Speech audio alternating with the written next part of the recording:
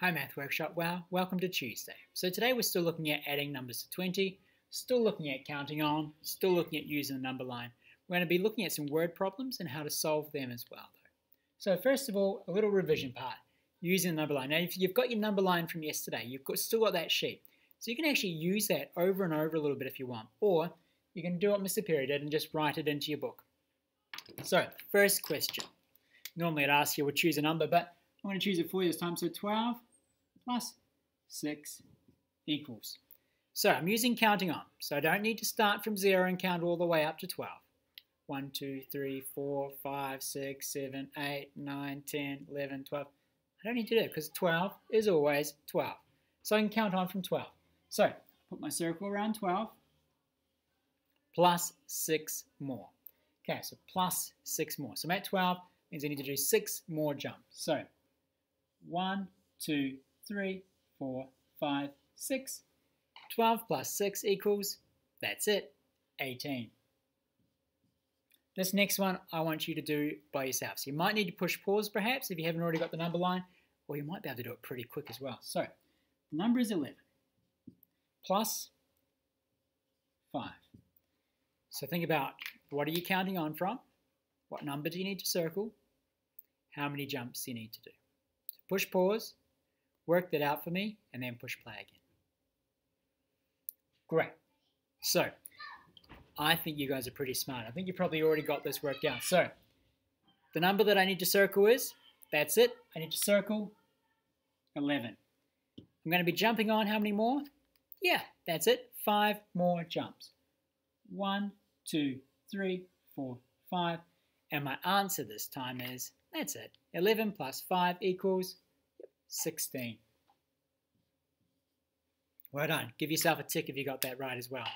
So 1 tick for starting, so doing your counting on for the right number, 1 tick for the right number of jumps, and 1 tick for having the right answer as well.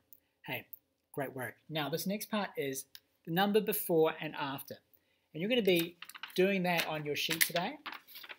So we're just going to have a quick little practice on here first. So I've got the number in the middle, 18. What is the number before 18? What's before 18?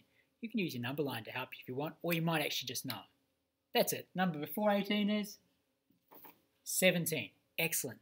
What's the number before 17? Yeah, 16. Number before 16, that's it, 15.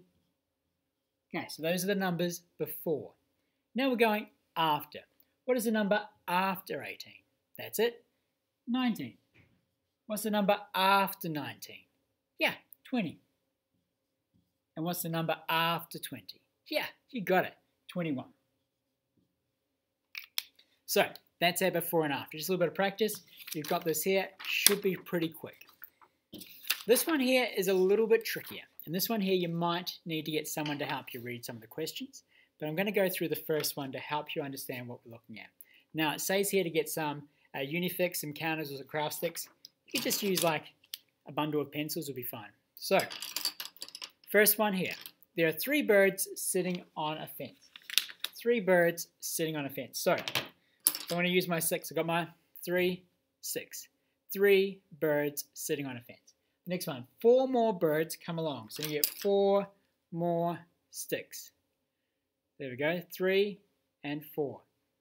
Okay, how many birds altogether? That's it. So I just need to add up how many sticks I've got.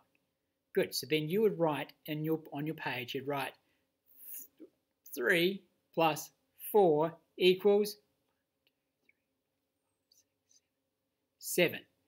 But you already know that this is 3, so it's actually 3, 4, 5, 6, 7, and that's using the counting on. So not the counting on with the number line, but just counting on. So 3 plus 4 is 3, 4, 5, 6, 7. See how that's much quicker than starting from 0?